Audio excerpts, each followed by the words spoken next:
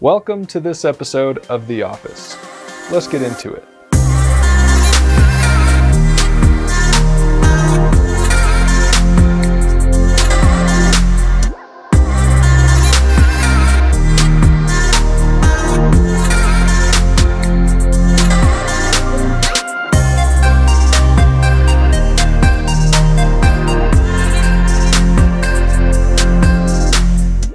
Thanks for being here today, and a special welcome if you're new to the channel.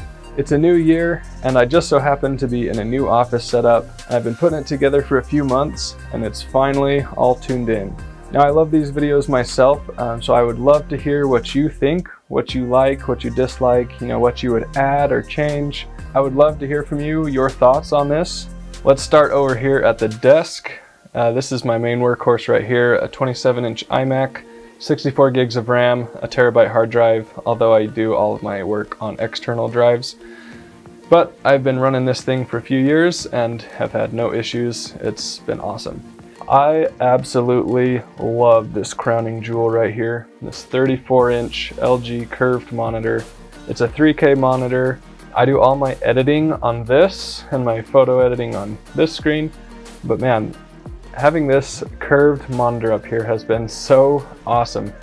And let me just say, I've been using this entire desk setup for 2 or 3 years now, and I have just absolutely loved it that I have left it the way it is even when I moved. So next up, we've got the JBL 306P Mark II monitor speakers. They have been absolutely awesome. They sound phenomenal, great quality sound overall. When I originally bought them, I was at a music studio and I noticed they had some, and I was like, okay, if a music studio is rocking these, I think I made a good choice. And right here, I'm sitting on an ergonomic office chair. It's a fantastic chair. It was a chiropractor recommended chair. Even after a few years on this chair, it has held up really well. No issues for me on it. And then last up down here, we've got this Vivo sit-stand desk. It's like 63 inches long, I think, and I've got it set for my height, so when I want to stand, I'll just hit my custom setting and it raises up. This has been a great setup overall, and I recommend if you have a sit-stand desk to really work on the cable management. I've got just enough slack in the power strip down there that if I raise the desk, it has no issues, and all my cables are really covered well, and the only way to get something covered up more than that is to involve politicians. But I think I've done a phenomenal job, and when it goes back down, it reveals my nice mountain scene up here. My wife and I absolutely love the mountains, and I should have paid extra to have it stay straight, and then I've got some sound panels on each side here. These are kind of more for decor, but I think it also just helps the overall room sound quality to stay well maintained. And then some of the accessories I've got on the desk. I've actually got a nice leather desk mat with a wood and leather wrist guard. These are all Grove made products. They're awesome, USA made, genuine leather. Desk mat is nice because this desk top is actually 3 pieces. If I want to collapse it in, I can remove the middle piece. It's kind of like a table leaf. The desk mat covers that up, so it's more seamless up here. Moving on, we've got some just foam pads under the speakers that are angled up a little bit to kind of point them more towards my ears. I've got my memory card readers here, and a USB-C extension. I added this right here, this USB extender. It's got SD card readers, 3 USBs, and a USB-C port. This thing is awesome. It clips right into the Mac itself, and it is very seamless. I highly recommend one of those if you're working on an iMac. I've got my SanDisk SSD drive here. I do all my ongoing projects on this. And then back behind here, I've got 2 HDD drives. I've got a 14 terabyte and a 10 terabyte just to back everything up. And I think the last thing up is my triple charger here. It does Apple Watch on top, AirPods on the back, and the phone in front, all wireless charging, which is great. So if I'm sitting at the desk, I can throw any of that on there. I've also got a Vivo arm stand for the monitor. It's an extra tall one since I wanted this above the iMac. It swivels, turns, it pulls out or back in. I think the only other thing I've got here is just a little Sony speaker, which is plugged into the monitor. And I have that because I've actually got just an extra HDMI plug plugged into the monitor, so if I ever want to bring like a game system out here, that is plugged in ready to go. I just hook it up and then I can game on here and have stuff like processing down here, whatever.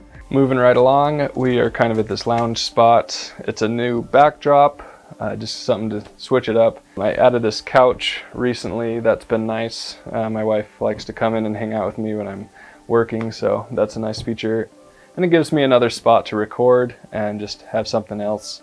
Again, I've got some sound panels on each side. I actually made these. I'll link the sound panels, and then as far as the border, it's just 1x3 boards that I cut and screwed and glued together. And then I just got some nice cardstock on the back because the sound panels are so light. They didn't need any real backdrop, so I stapled the cardstock on the back and glued the sound panels to that, which gave me these really nice custom sound panels. I made them what sizes I want. So by the desk, I just did a 1x3 layout. And then over here, I've got kind of a 2x4 setup. So something nice, just a little nice hack for you to save money from buying something that fancy. Next, I've got a couple accent lights. Those are nice. They change colors to whatever color. They've got different settings. They even have little mics in them. So if you want to listen to music or something, they'll change light for the music and sound it hears. Nothing that fancy. They were just kind of affordable, so I picked a couple of those up. And down below I've got a nice rug, nothing too crazy there. I just measured it out to fit the room. It didn't quite have the exact size I needed, but it's definitely close enough.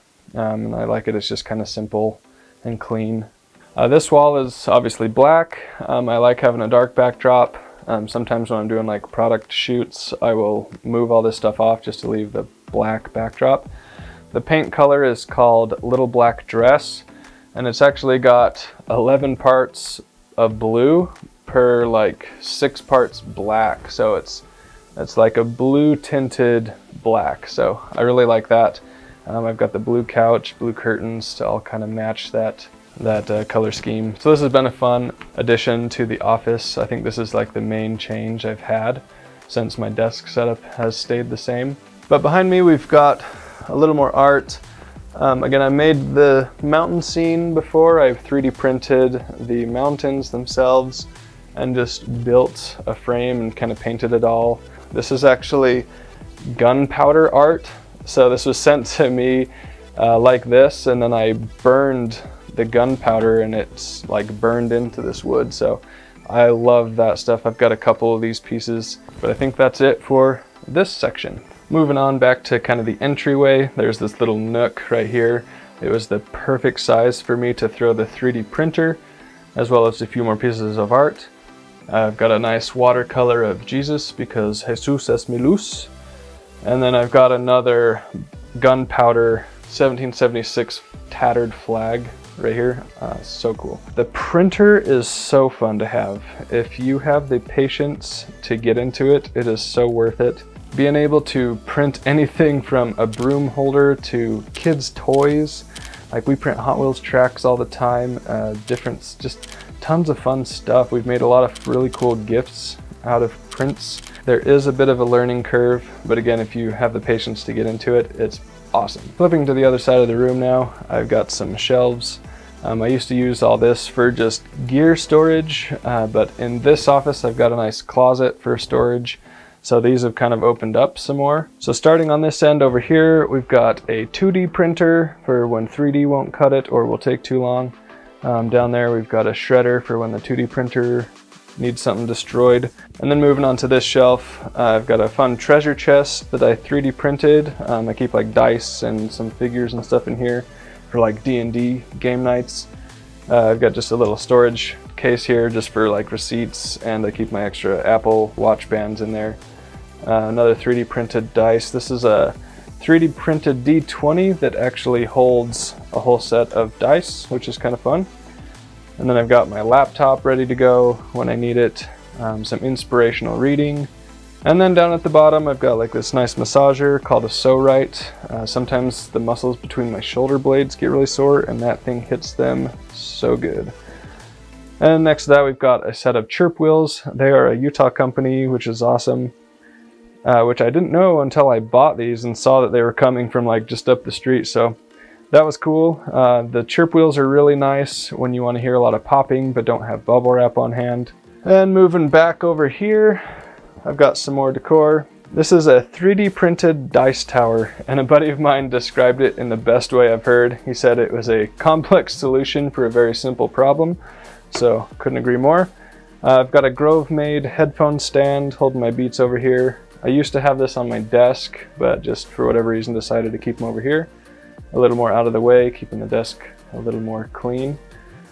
Grove-made planter box. I've just got like a ceramic rose in there, and then a nice temperature.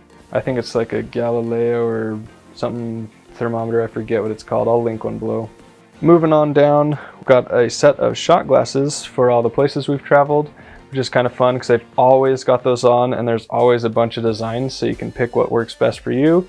Takes hardly any storage, and it's a fun way to bring back a souvenir and remember the places you've been.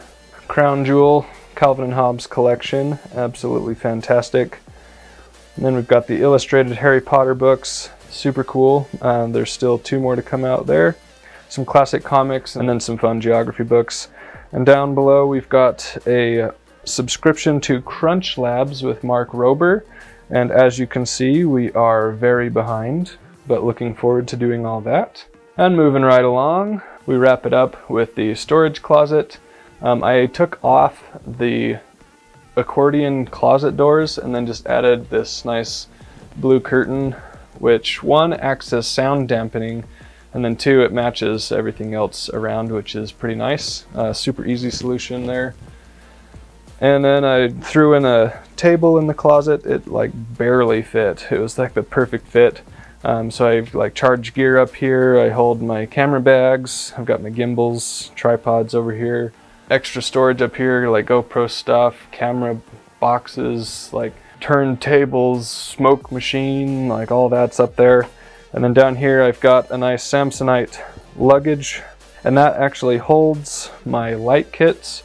I used a luggage bag for that because when I do travel for work, it's nice. I've got like my lights in there. It's not super important to have on me when I travel, but the lights only take up half of that, and then I throw all my clothes and stuff and like shoes or whatever in the other half, and then I just check that. So it's a nice way to travel with gear. And then wrapping it up over here, we've got a bunch of sweaters because it is sweater weather still, so got to have those on hand. So there it is. Let me know what you think down below. I would love to hear your thoughts on this, you know, what you would add or change. One thing I would love to hear, I had some extra sound panels, so I kind of made a checkerboard above the couch area. Let me know your thoughts on that. I can't decide how much I like it, if I should maybe add a little more or just take it away or change it up. If you haven't already, please like and subscribe. It helps me out a lot. Thanks for watching, and we'll see you in the next one.